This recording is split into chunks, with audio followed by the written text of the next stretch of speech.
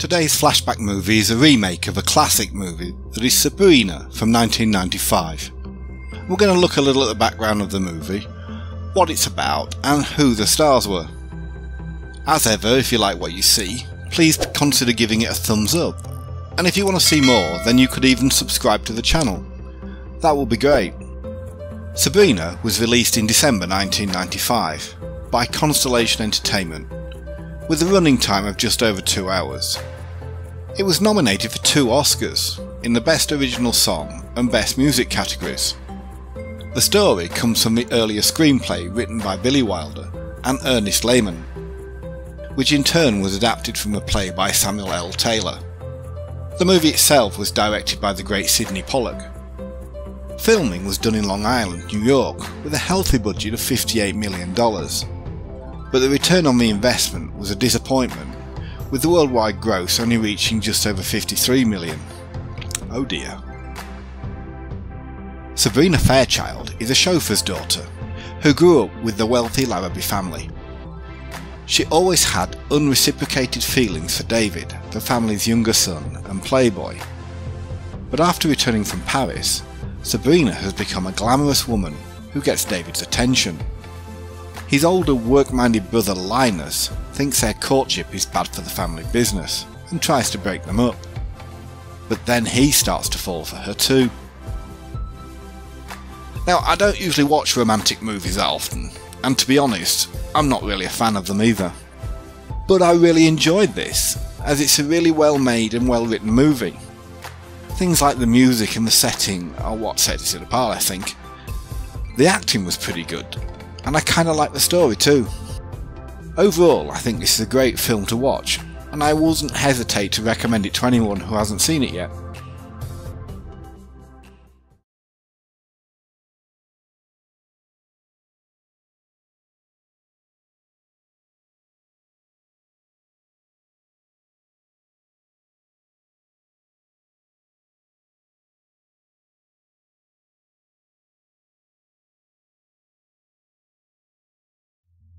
Harrison Ford portrays the workaholic Linus Larrabee, who runs the Larrabee Corporation with his mother.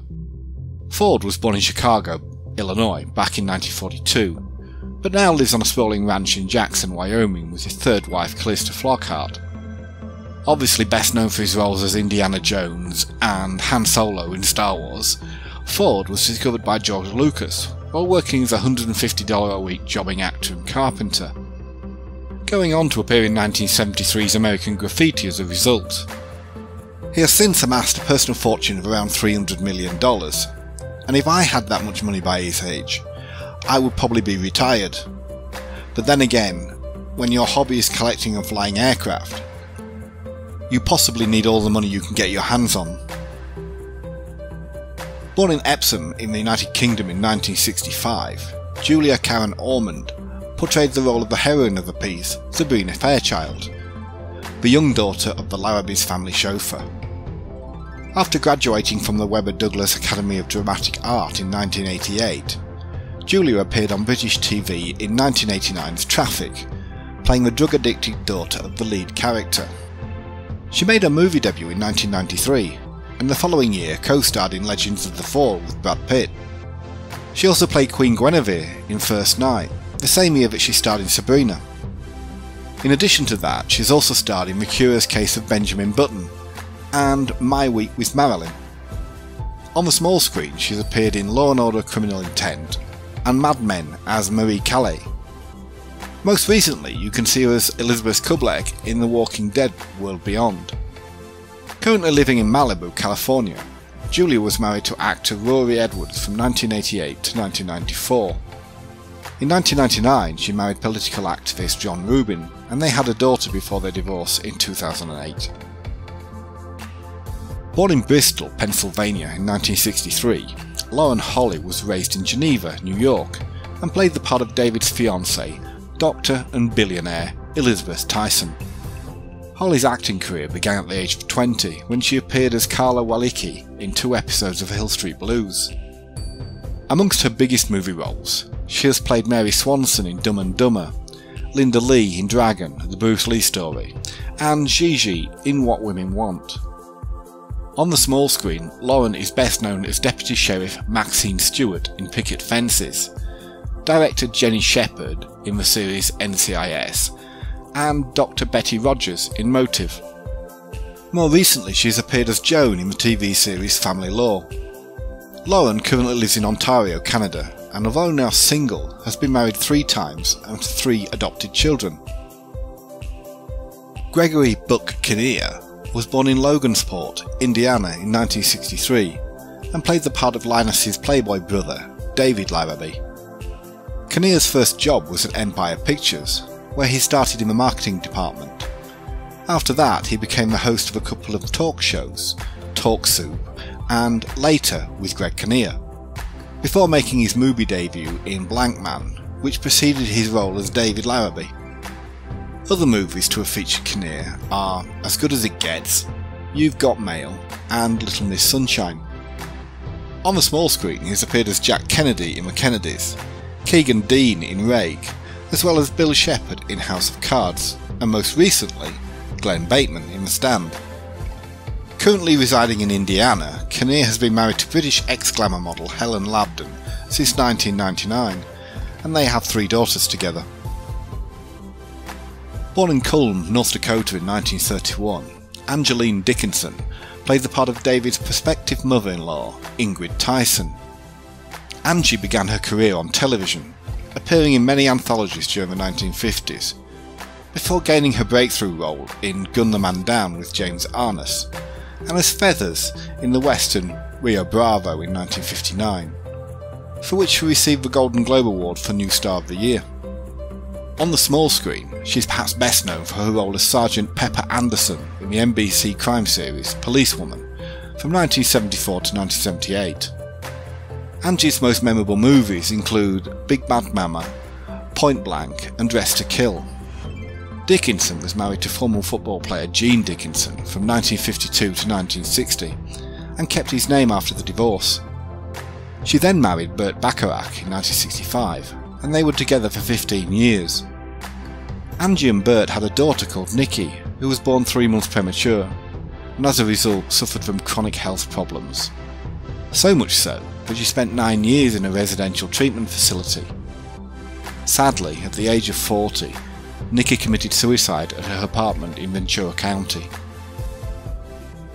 Richard Donald Crenna was born in Los Angeles, California in 1926 and portrayed Elizabeth's father and the owner of Tyson Electronics, Patrick Tyson. Crenna got his acting start on radio as high school student Walter Denton in the CBS series Our Miss Brooks, and he stayed when it moved on to the small screen in 1952. But Crenna's best remembered movie role is as John Rambo's ex-commanding officer, Colonel Sam Troutman, in the first 3 Rambo films, and he went on to spoof the character in Hot Shots Part 2 in 1993. Later on in his career, Crenna went on to play Ronald Reagan in the TV movie The Day Reagan Was Shot, and appeared as Jared Duff in Judging Amy.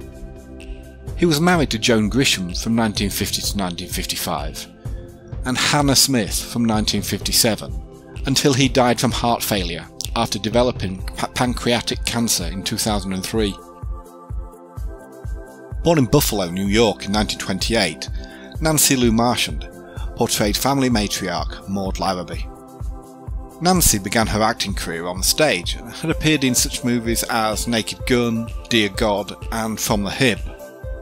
However, she was without doubt best known for her 2 main TV roles, that of patrician newspaper publisher Margaret Pynchon on Lou Grant, for which she won 4 Emmy Awards as Best Supporting Actress in a Dramatic Series, and later as matriarch Livia Soprano, mother of Tony Soprano, on the HBO series The Sopranos, which earned her a Golden Globe Award for the best performance by an actress in a supporting role, in a series, miniseries, or motion picture made for television.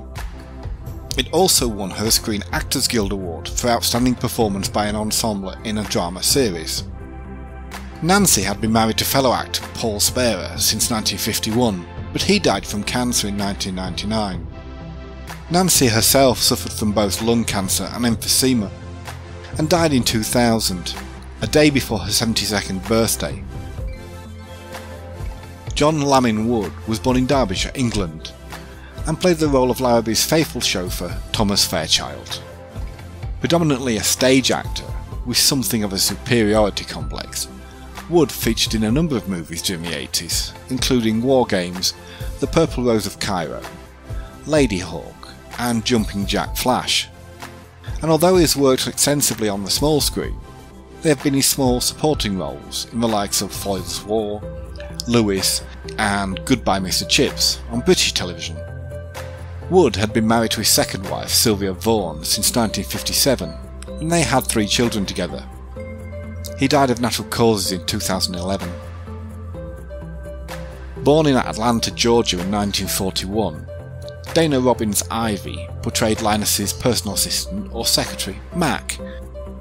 Before making New York City her home in the late 1970s, Ivy appeared in numerous American and Canadian stage productions and served as Director of Dramatech in Atlanta from 1974 to 1977. Her first movie appearance was in 1985 science fiction fantasy Explorers with Ethan Hawke and River Phoenix. Her first major screen appearance was in Steven Spielberg's adaptation of Alice Walker's The Colour Purple, later that same year.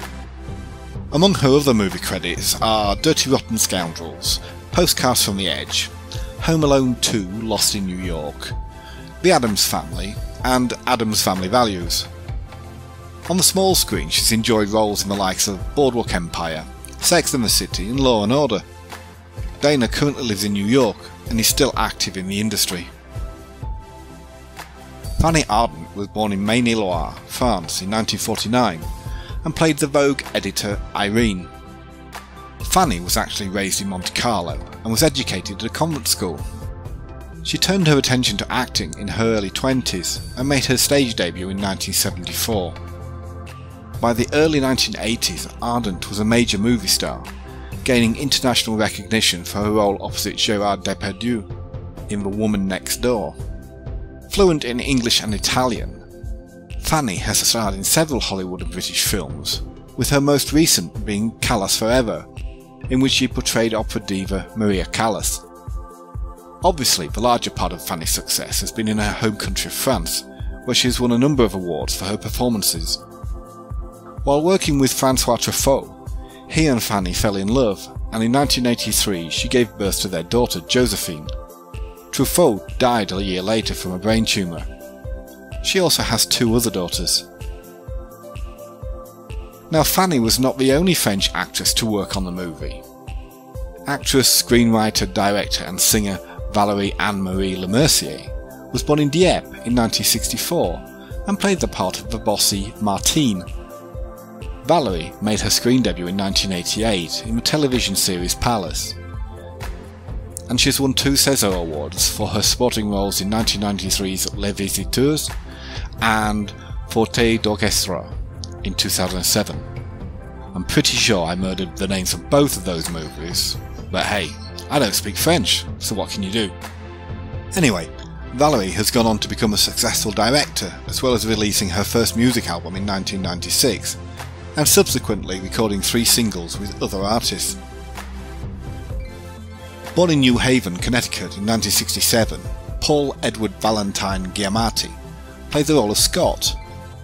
Paul first garnered attention for his breakout role in 1997's Private Parts as Kenny Pig Vomit Rushton, which led to him playing more supporting roles such as Sergeant William Hill in Saving Private Ryan, John Maxwell in Big Mama's House, and Marty Wolf in Big Fat Liar. In 2003, Giamatti began to earn critical acclaim following his lead role in the movie American Splendor, and has gone on to appear in the likes of Cinderella Man and 12 Years a Slave. On the small screen he has starred in the title role of John Adams in 2008, but more recently he spent 5 years playing Chuck Rhodes in the TV series Billions. Giamatti currently lives in Brooklyn Heights, and he married his wife Elizabeth in 1997.